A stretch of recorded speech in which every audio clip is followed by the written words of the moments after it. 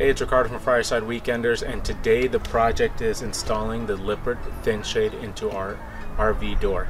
We're actually really excited about this installation because, as you can see, we currently don't have a window. So once we get this done, we'll be able to get a little bit more light into the RV, and we're also going to be able to see out. We're going to be camping in some beautiful spots, so being able to take advantage of those views is definitely going to be a much appreciated upgrade. And we're also going to be able to see if anybody's at our campsite, if Jasmine's outside playing, somebody comes knock at the door, whatever the case, we'll be able to see them a little bit better.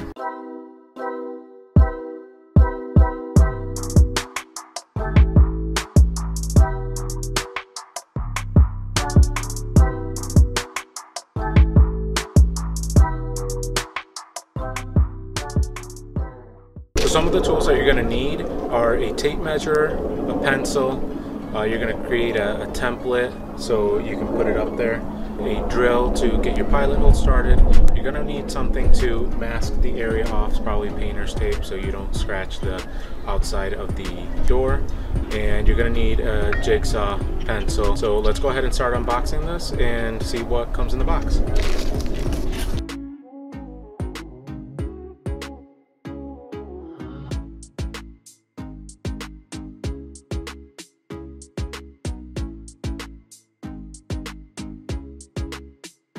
Now, if yours came stuck like mine did, or put together like mine did, you're going to need to use these little clips to place them right inside so this comes apart easily. If you don't have that, it's going to be a nightmare for you.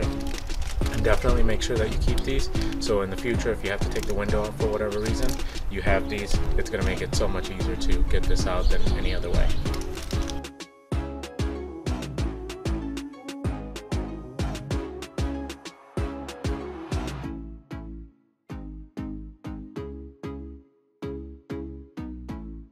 Alright, so the first thing that we're going to do is cut the template right out of the box. What Lippert did was actually pretty nice, where they made the image on the outside of the box the same size as the window. So we'll be able to cut this out and use it as our template.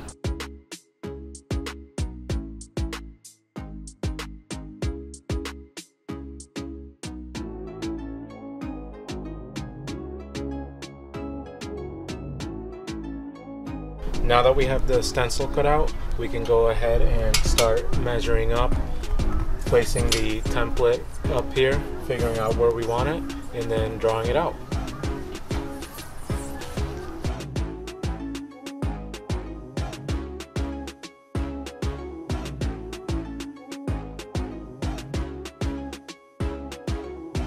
I went ahead and measured mine out to be 6 inches from the top. Now we can go ahead and draw around it where we want our marks and start cutting soon.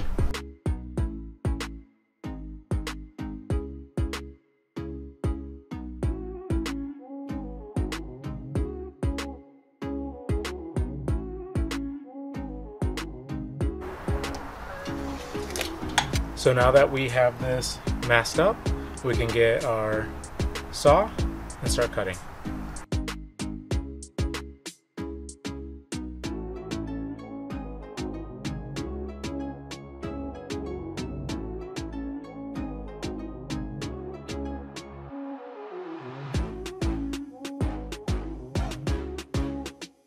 Now that we have the hole cut up, we cleaned up all the styrofoam around it, because these have a little bit of that tape that is going to make a nice seal around the door, and we want to make sure that the styrofoam or any dirt particles don't get on that, because if not, you won't get a nice seal.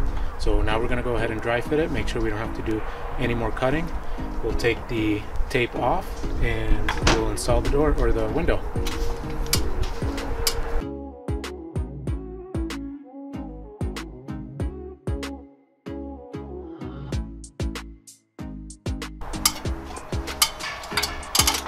Alright, so I made a mistake.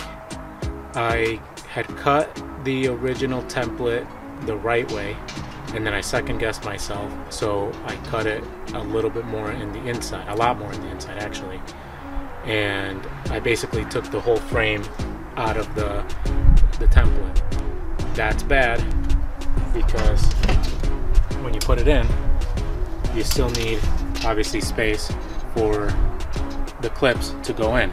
So I have a nice cut out around this, which is, it actually came out pretty perfect, but now I need to recut and add space for all of the clips.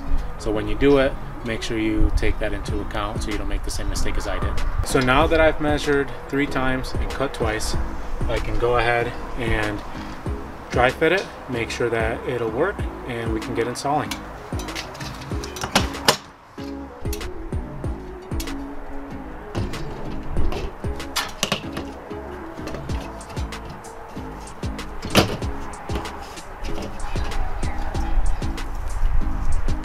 There you go, a much better fit right here.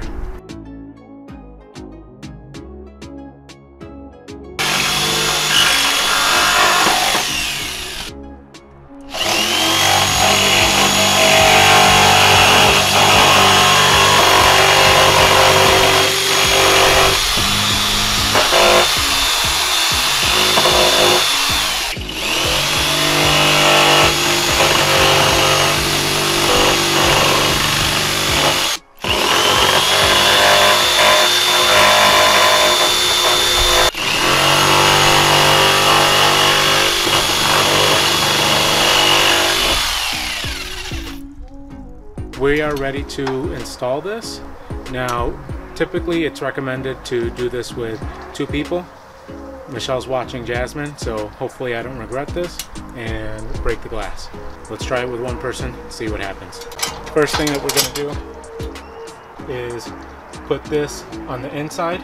Now, what you want to pay attention to is, if you can notice, this is thicker than this piece, so the thicker part goes on the top. That's where your shade is going to hide when in the open position.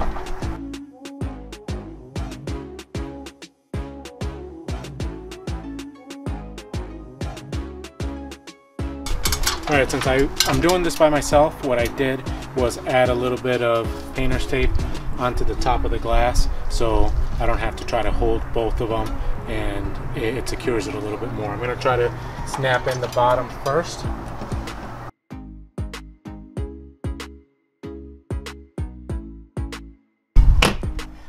Definitely don't recommend this doing by yourself, but when that's all you got, that's what you got to work with.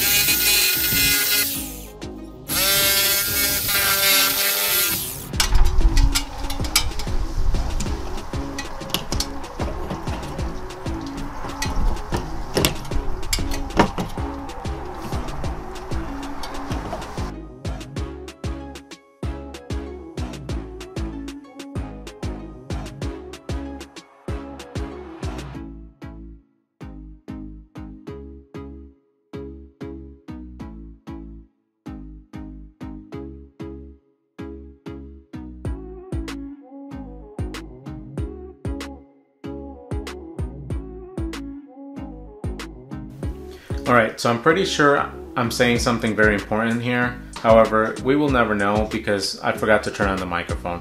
So since I have to guess, I'm sure it sounded something like this. Now it's time to install the shade on our new window.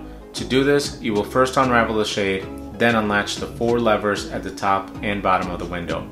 You will insert the shade into the channel at an angle, making sure that the piece with the fabric is at the top and the lip that helps you raise the shade is facing you. Slide the shade up to the top of the window frame, and while you're holding it there, push the 2 top levers to secure it in place. Then, all you have to do is the same thing with the bottom piece in the opposite direction to secure it with the bottom levers. And with that, we can wrap up this install. The trailer looks so much better with the window on. Aside from my screw up, we're very happy to have done the install. It was well worth it, and we can't wait to use it in the spring. Thank you so much for watching. And as always, if you like this video, make sure to hit that like button. If you like our content, make sure to subscribe to the channel. And if you can lip read, feel free to comment below. Let us know what I actually said. And we'll see you on our next install.